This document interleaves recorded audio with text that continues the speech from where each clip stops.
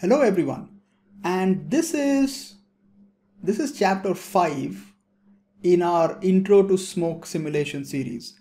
I've completely forgotten the title of the series. So, the smoke series that I've been doing. So this one, actually there were only going to be 4 chapters in the smoke simulation stuff, and then I was going to move on to pyro. But Michael Stark, who is a VFX artist, sort of told me that there is an additional field available called Divergence.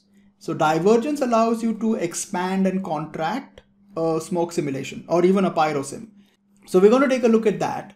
And then along with it, we're going to take a look at another thing called sync, which is useful for subtracting smoke simulations. So it's like if your smoke sim is rising too much or it's going in directions you don't want it to go in, then you can use a sync to sort of, subtract from it.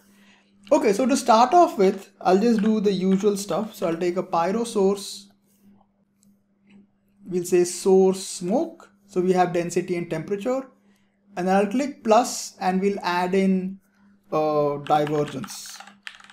Now, the thing you need to remember is you can call this whatever you want. The only important thing is that once you come into the pyro solver, you make sure that this attribute or the field you have generated with that attribute connects to the right field. Okay, so even if instead of density I call it smoke, so just make sure that when you go into the pyro solver, you connect the smoke field to the density field. Or instead of temperature, let's say I call it rise. So I make sure that the rise field connects to the temperature field. So as long as those fields are connected to the right things, you can call these whatever you want, but it just avoid confusion, so you call it density and temperature because that's what the pyro solver is looking for. Okay, so and then just make sure that the mode is kept to volume scatter. So we have this. Okay, so the first thing I'm going to do is I'll just take a noise. We'll take an attribute noise and I'm going to plug in, we'll keep it to 1D and multiplicative. And the attributes we want to modify are density and temperature. And we'll turn on animated. And just if you're not seeing it, then make sure you click on this little like locator icon and that will show it to you. And just remap it 0 to 1. And that's what we get. Okay. Then let's just convert this into volume fields. So we'll take the rasterize attribute. Right now I'm completely avoiding the divergence field. So we'll get a comparison to do. Okay, so let's just connect this and I'm going to pick up, density and temperature and plug that in. Okay, and we should have this. Okay, this is perfect. Let's take a pyro solver and we'll plug this in. And I'll just make a few basic changes. So I'm going to come in here to the solving and I'm going to lower the dissipation. We'll increase the disturbance and let's add a little bit of turbulence. Okay, so if we press play, this is what we get. Okay, now let's also do one more thing. I'll add in a light. So I'll just add a distant light. Yeah, and then just hide it. Okay, so we have this, which is good. So let's just sim for like 100 frames. And what I can also do in here is let's just put in a wrangle. So I'll do an attribute wrangle. I'll do f at density multiplied by equal to, and we'll create a channel. So I can just animate the amount over time and we'll call it multiply. And let's create the parameter. I'll turn off the simulation for the time being. I'll come to about 80 and we'll just go from 1 to 0. Okay. Okay, so let's simulate this, see what we're getting. Okay, so this is fine. This is what we have. And then at around 80, it'll just die out. Okay, perfect. So now let's add in the divergence field. Okay, so it's pretty simple. Like we'll just, like the divergence field is already there. It has a default value of, I'm guessing it has a default value of 1. Let's do a couple of things, right? So we'll add a noise to the divergence field and then we'll add it into the solver. Okay, so just take another noise. So I'll take an attribute noise and I'm going to set this to 1D and multiplicative, and this will be divergence, and I'll remap it. Let's keep it 0 to 1 for now and animate it, but I'll make it slightly bigger. So I'm going to turn off the visualization for my density and temperature, and I'll just turn it on for my divergence. What I want to do is I want slightly bigger element size. Yeah. And then come into the rasterize and type in divergence. So we'll do a Control C, Control V. So just do Control C and come in here and Control V. Yeah, and so you'll see a third volume has been added in there. Like if you look at the C, you have density, divergence, and temperature. And now what you want to do is come into the Pyro solver, come to sourcing. We don't need the burn because we don't have any flames or anything. We also don't need the velocity because we haven't added custom velocity. So just click plus and we're going to pick up divergence, and the target field is divergence. There you go. So if we play right now, nothing much is going to happen. Like a little bit of change, but nothing much, because the divergence value is too low. Okay, so what you want to do is we'll come into the attribute noise for the divergence, and I'm going to take the maximum to about 5. Okay, now if you play this, see, there you go. So when it hits that value of 5, it suddenly expands. And then I'm also going to take the minimum value and make it about -3. So what you'll get is, see, it'll expand, and where it's minus, it sort of shrinks it in. So you get a very interesting, field for the whole thing. See, and then it sort of blows up. So it's a very nice way to do, interesting effects. So you can do it multiple ways. Like we can also do it, using a mask from geometry and then multiply the mask with divergence. You can do a whole bunch of stuff. Like the same way that in the earlier lessons I had done it with density and temperature. You can do the same thing here. Okay, so now let's do something a little different, just as a small addition, so you can see like what other things you can do. So let's say if we come into the solving and we have the turbulence. So what I'm going to do is we'll connect the turbulence to the divergence. Okay, so I'm going to duplicate this and we'll take a transform and I'll move this to one side, and then we'll merge these together just so that I can show you the difference. Okay, so what we'll do is I'm going to take the turbulence and increase it. But in this one, like the one towards the right, I'm going to connect the turbulence to, instead of the influence field being temperature, I'll connect it to divergence. So what should happen is only when the smoke sort of blows up, you'll get turbulence in there. And when it shrinks, you won't get anything. So if you press play, you'll get, a result that's slightly different from this one. See, here the turbulence is there all the time.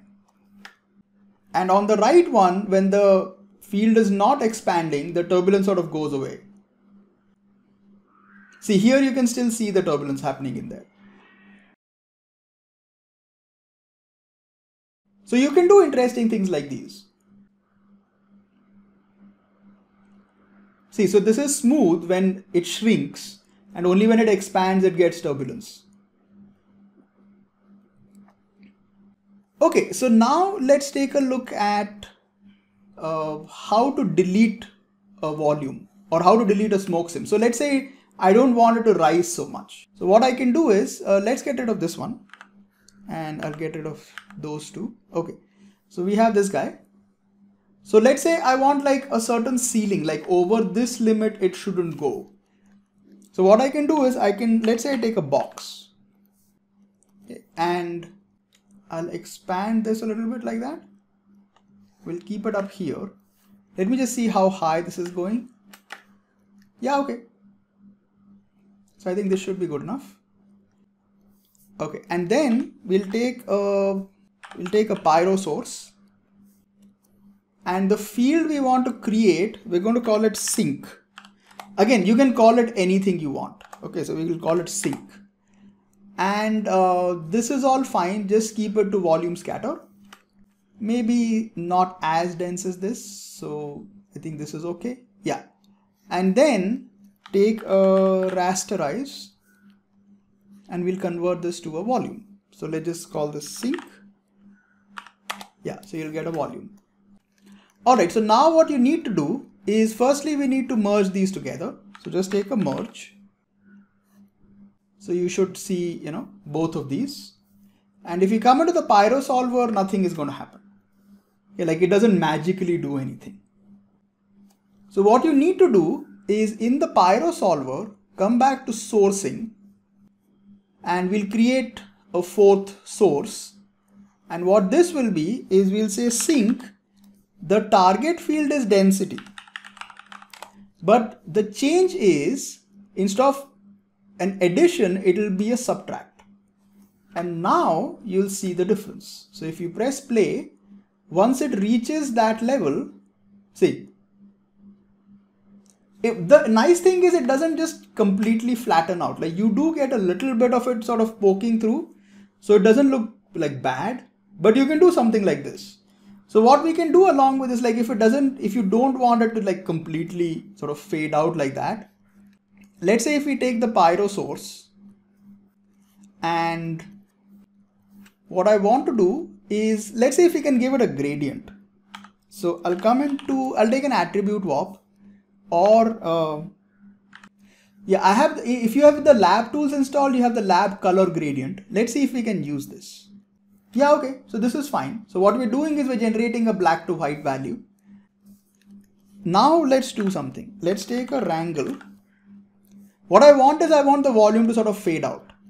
So I'm going to take the f at sink and multiply it with the at cd.r.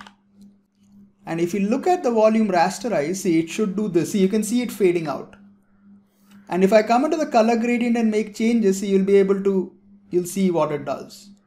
So what this should do is it should sort of, eat up our volume a little more gently instead of getting that absolute flat line that we were getting.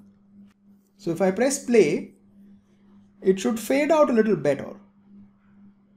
Yeah, see, there you go. So that's a lot better. Like if I do a comparison, like without this stuff.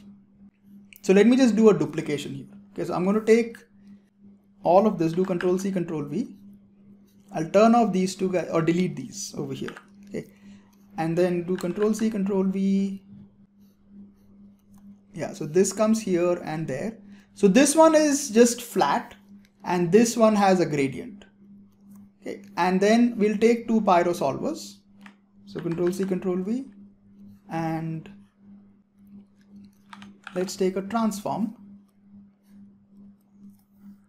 So just to see the difference between like a gradient based volume so that it's sort of gently fading out as opposed to just having like a flat single value volume that we have. Okay, so we'll just take a merge and connect these and let's play. So see, when it reaches that point, you actually get that sharp line. Whereas with this guy, it sort of just, fades out a lot better.